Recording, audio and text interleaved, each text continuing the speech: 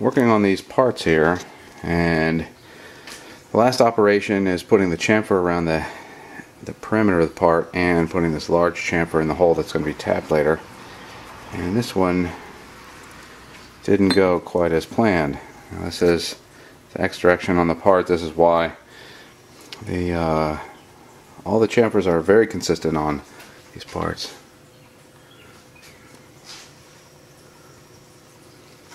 The start point is right here. It climbs, so it travels this direction.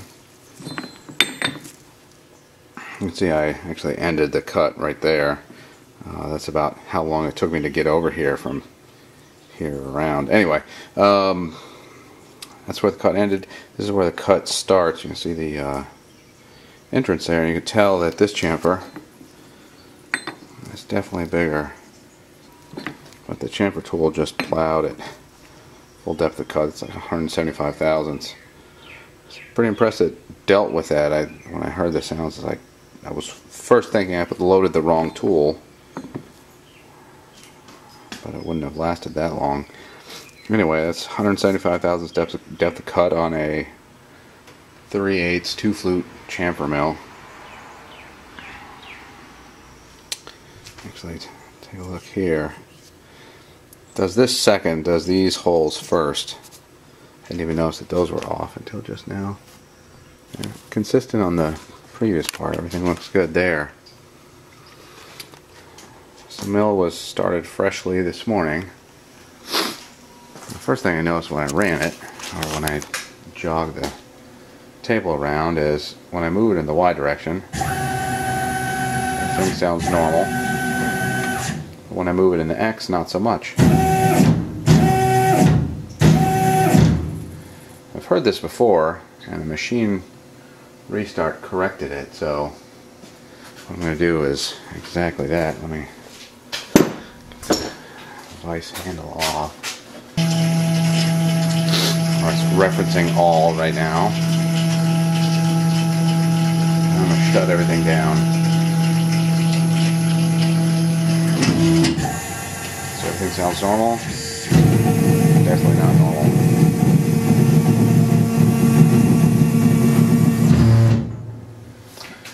Alright. Exit the screen. Yes. Save from earlier. It didn't ask for a fixture save that time, which is kind of surprising.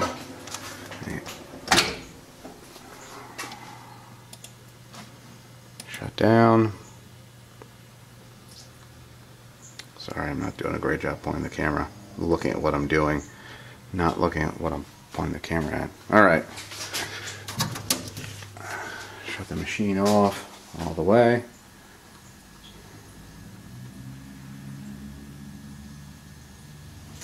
Give it a few seconds. Restart it here. Computer's rebooting. Restart the monitor.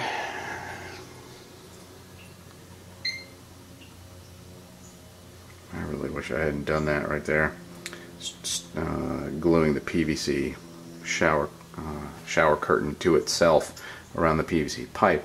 The way I did it on all the others was I glued it, instead of gluing it to itself, I glued the shower curtain to the pipe directly, so it looks much neater. Anyway, live and learn.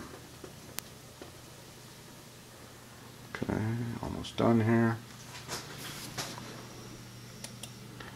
Oh, let me restart the machine.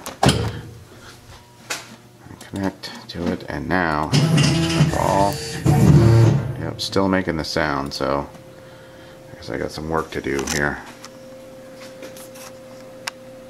I'm out here trying to troubleshoot the X-axis stepper motor, which is still causing problems.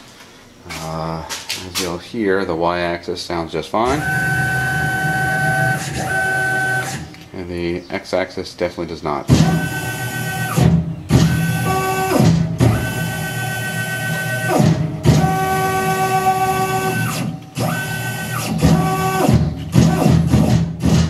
And it gets even worse when you're trying to step at low speeds.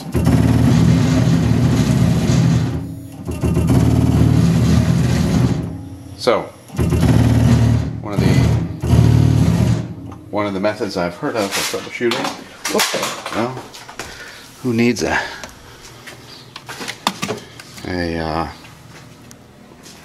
what do they call those things? A dongle or whatever. A jog wheel to be in good shape, right? Might as well check it to see if it works still. Yeah, as much as it could. One of the things they say to check is whether or not the power here. Check to see if the stepper motor can turn freely by hand, or the problem with the stepper motor is with the axis. If the problem is in the axis, like the drive portion or the ball screw. As you can see, I'm turning it by hand, so it sort of answers that, but what I'm going to do, just to be sure, is disconnect the coupler right there and then run the motor on its own. So that's what I'll do now. Alright, I've disconnected the coupler. It's still on there, but it's loose, so I should be able to turn fairly easily. There's power to that axis right now, so I shouldn't be able to turn, but I'm turning the coupler without turning any other components on the shaft. So, here's the Y once again. Here's the X.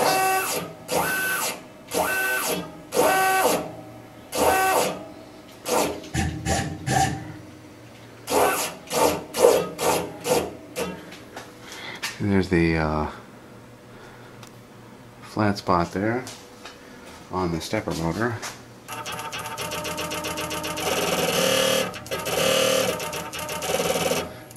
So one of the things I've done as far as the diagnosis of this problem is concerned is actually checking the winding resistance on the motor. And the way that I did that, these four wires right here, 308, 309, 310, and 311, go to the stepper motor on the X axis.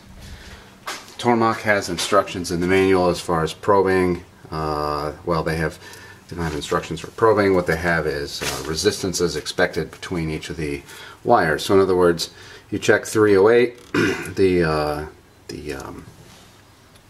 resistance, that's the term I'm looking for, between 308 and 309 should be small, less than 2 ohms, and should have continuity between the two, and then 310 and 311 should not connect to 308 at all. And then you probe 310, you're supposed to check 309 and 311.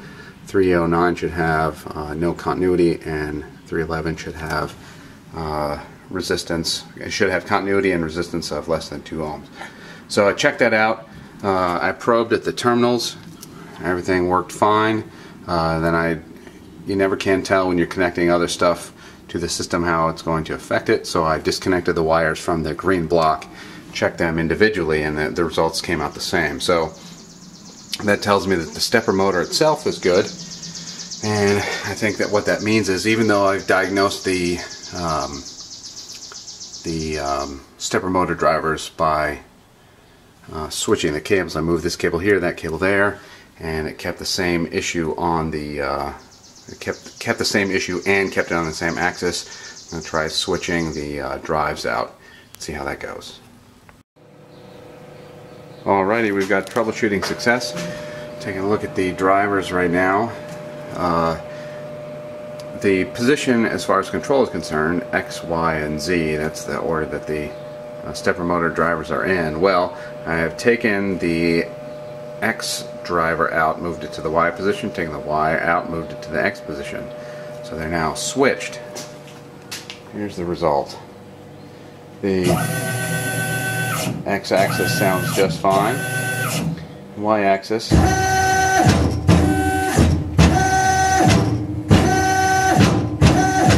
not so much. And that was the result of the faulty stepper. So what I'm going to do, faulty stepper motor driver. So I'm going to take out the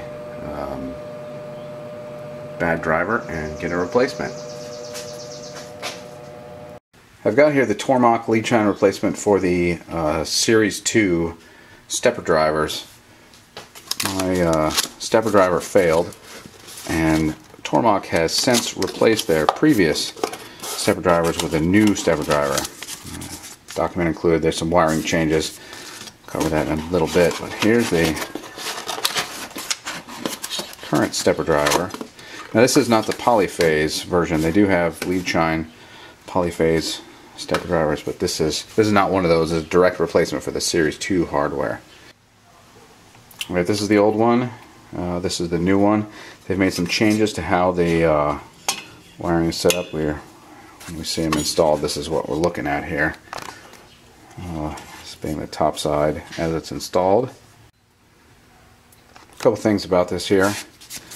The lead shine driver here on the right versus the original one, there are some dip switch settings that need to be changed. This is the setting that it needs to be at for X and Y.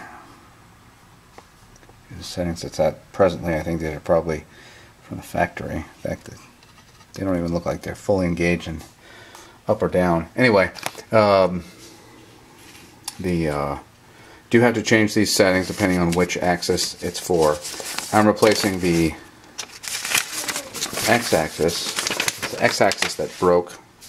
It's an x-axis. This, my dear, is the x-axis stepper motor right there. X-axis moves the machine table left to right. Can I see?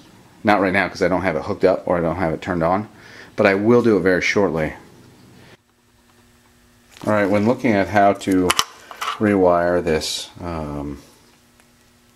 stepper driver, one of the things that Tormach explains in the document, at least I think they do, I know that when I called them about it they explained it to me when I was ordering the stepper driver in the first place, that the order of these has switched. So it's, let's do the old one first. So ground is on top. Positive voltage is the next one down, then it's P2 A plus A minus, and then B plus B minus. A plus A minus are now at the top, B plus B minus. So the order is the same, they've just shifted up, and then the AC and AC replace the ground and positive voltage. From my understanding, this this stepper driver will run on AC as well as the DC, which we are supplying in the Tormach. So you can actually switch these two plugs. And in this case, the X is labeled 303 and 302. The Y is labeled 305 and 304. See if I can rotate it here. 305 and 304. So those will now go to the bottom. The order doesn't matter. One thing worth mentioning here, this is the plug that I'll be hooking the wire into. The wires will come in through here, they're tightened down here. The plug is the same between the old stepper driver and the new one, exactly the same geometry. You switch them between. In fact, let me do that. See, it goes on this orientation here. You remember the orientation of the wires. A plus down to B minus, A plus down to B minus. Now watch what happens when I do this. Pick it up, switch it around.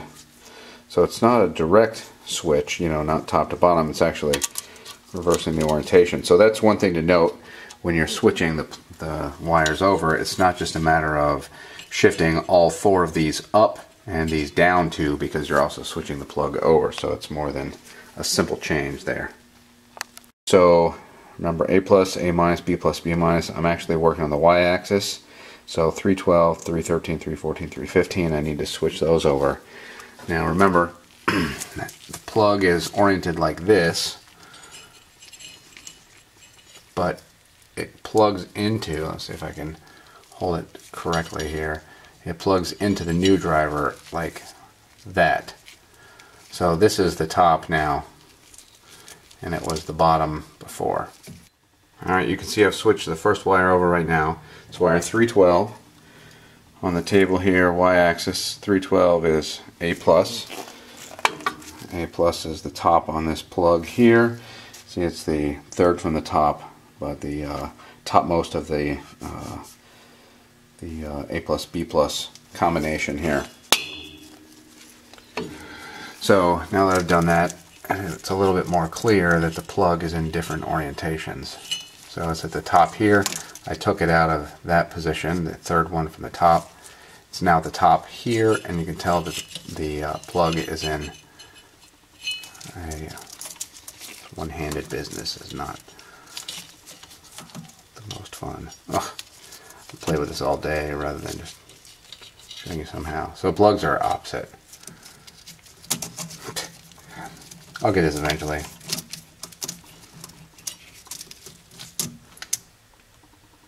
So it's opposite. Alright, I've now switched over all the motor drive wires.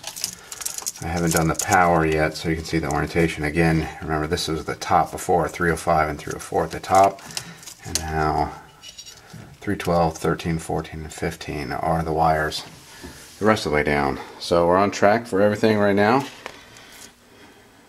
A plus B plus, sorry, A plus A minus B plus B minus, 12, 13, 14, and 15. It's all there. I'm going to keep the, just for the sake of consistency, I guess, I'll keep the power in 305, 304 orientation top to bottom here as well. So I'll do that next. Alright, the wiring switch is done now. See my order: 312, 13, 14, 15, 305, and 304. And now we'll hook it up. So you'll see that this is the orientation the plug was in before. Forget about the wires, just I'm talking about the green plug only matches this. It's now going to go in more like this. So that's my new orientation. Alright, the dip switch settings have been changed. Let me hook the ribbon up now. The notch is there and it's over here, so it goes opposite of what I was thinking the first time. Seems to be seated. Alright, the stepper driver is installed, the ribbon cable is connected, and I was just noticing that I got a little bit of an unexpected problem when it comes to hooking this thing up, and that problem is that I can't turn the plug because there's not enough wire sticking out of the plastic loom there. Alright, I got the loom cover off, and I found that a light tug on the wires gave me a little bit more room over there, and I was able to hook it up. So everything's laid out nicely now. Satisfied with how it looks. So close it up and power up the mill. The driver powered on properly, so everything looks good there.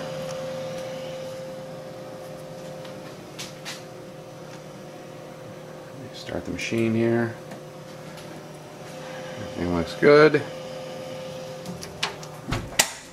And let me jog the machine. Here's X, which should be just fine. Everything looks good. Here's Y. It's going the correct direction.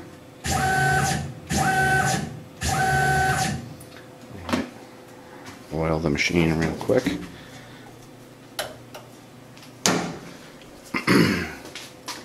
And then rep all, and we'll go from there. Y looks good.